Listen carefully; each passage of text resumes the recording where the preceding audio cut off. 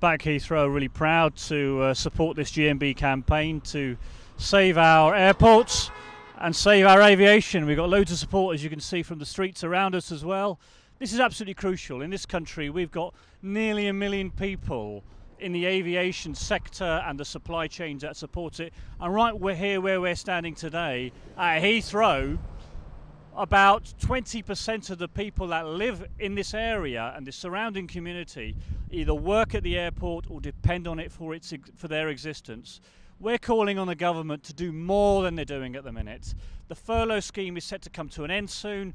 The aviation sector needs more of it, and it also needs the confidence of our airports and our airlines to be able to get our passengers up into the skies again. Let's get on with testing, and let's not play roulette with quarantine, because workers need to be able to come back and know that they can work rather than ending up back in quarantine. We back this campaign. We're really proud to be able to work with the GMB to save our aviation and protect our airports.